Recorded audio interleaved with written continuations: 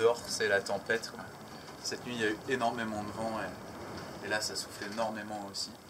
Et sur les montagnes au nord, il y a des méchants nuages.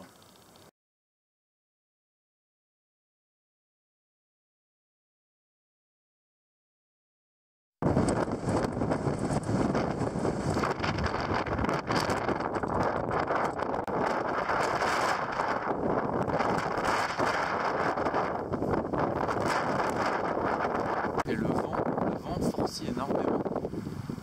Et le ciel devient inquiétant.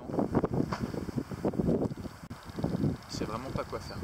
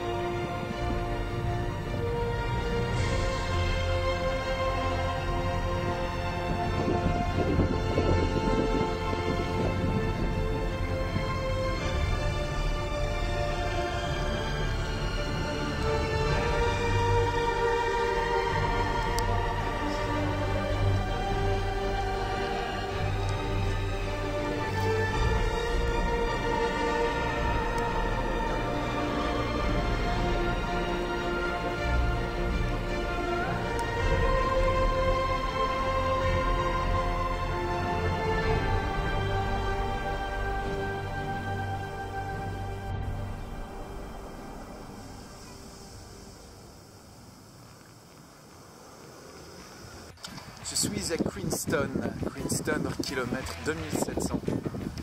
Il reste 300 km avant d'arriver. Donc 15 jours de marche à peine. Alors nous sommes début janvier, c'est l'été. Hein. Il y a 3 jours, il faisait 30 degrés, mais hier est arrivé un front froid. Il fait 5 degrés, autant dire que ça pince dur. Et il neige actuellement à 800 mètres derrière moi. Les montagnes sont blanches. Cette nuit, il risque de faire 0 degré à Queenstown et de neiger à 600 mètres.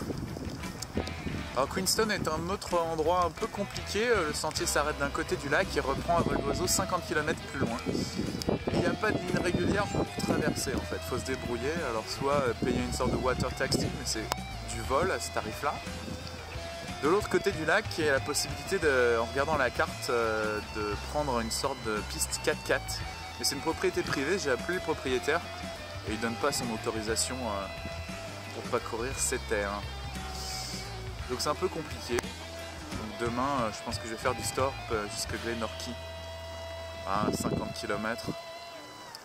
Et camper en fonction de la météo pour après-demain, soit essayer de rejoindre le trail, soit prendre Route Burn, qui est en fait un des Great Walks, qui normalement se fait en 2-3 jours, mais je me sens bien de torcher en une journée, pour pas avoir à m'arrêter le soir en hutte, parce que pareil c'est des prix exorbitants.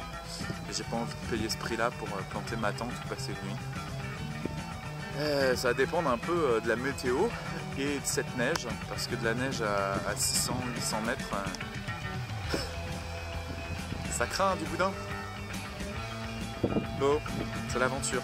Allez, ciao.